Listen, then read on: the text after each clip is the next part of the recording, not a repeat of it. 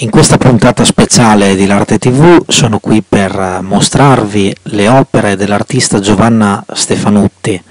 C'è una luce tersa, a tratti metafisica, che pervade la pittura di Gio Stefan, un bagliore che illumina lo spazio, gli arredi, gli oggetti ed in particolare i protagonisti che dialogano con l'ambiente circostante e con l'osservatore, alimentando il senso di un tempo sospeso e infinito.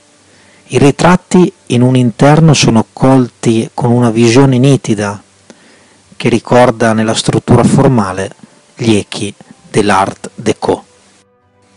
Nella serie dedicata al cinema retro, il tocco stilistico di Gio Stefan assume una fisionomia internazionale, liberamente ispirato alle dimensioni misteriose ed iperrealistiche dell'artista scozzese Jack Vetriano, senza tralasciare l'ingrandimento di immagine del filone pop.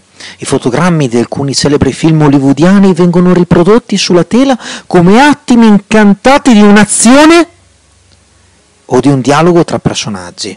Poi ai margini della superficie pittorica vengono sovrapposti pensieri della letteratura che assumono nel contesto del dipinto una nuova, inedita interpretazione.